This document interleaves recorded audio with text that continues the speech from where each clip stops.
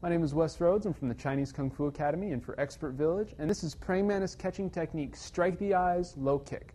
And this is a twofold technique, using the block and a strike to the eyes and the leg at the same time. This is a kick using the top of the foot or the shin to strike the lower leg. And the eye strike, obviously aiming for the face. They're going to step in with a punch. You're going to block.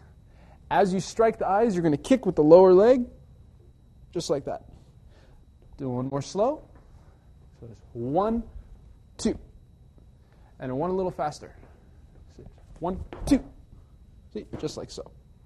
This is a technique you want to have a firm base with your right foot.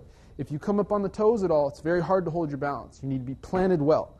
The technique happens very quickly. It's a 1, 2. It can be used as a sweep or it can be used as a strike to the knee.